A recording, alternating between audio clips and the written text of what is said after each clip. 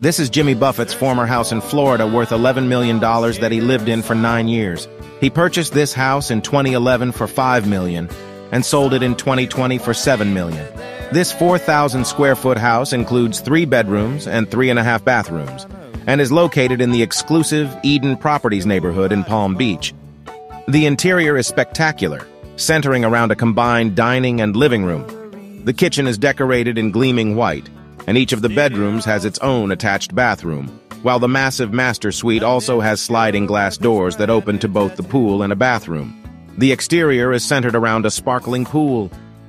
The pool area features plenty of lounging and a loggia just outside the living room, which offers open-air dining.